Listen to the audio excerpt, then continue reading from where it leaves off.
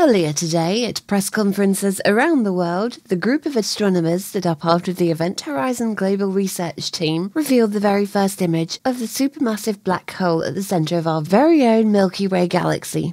This new image of the centre of our galaxy reveals something that had been previously invisible to us. Though we had seen multiple stars orbiting it, the object known as Sagittarius A Star, often referred to as sadge-ay-star, is a supermassive black hole which is 4 million times more massive than our Sun. The Event Horizon Telescope team was able to provide the first direct image of Sagittarius A Star through the brilliant work of more than 300 researchers at over 80 institutions across the world who worked for 5 years using supercomputers to analyze their data. What you are seeing while viewing the image is not the black hole itself, because that is not visible. Rather, you are seeing the massive amount of glowing gas which surrounds the object in a ring-like structure due to the gravity of the supermassive black hole.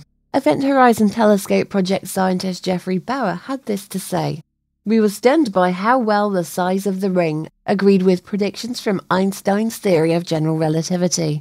These unprecedented observations have greatly improved our understanding of what happens at the very center of our galaxy, and offer new insights on how these giant black holes interact with their surroundings." Be sure to subscribe for more videos like this. Also, head over to our main channel, John Michael Godier's Event Horizon, as he will be discussing the image with Professor Avi Loeb in a video which will be released later this weekend.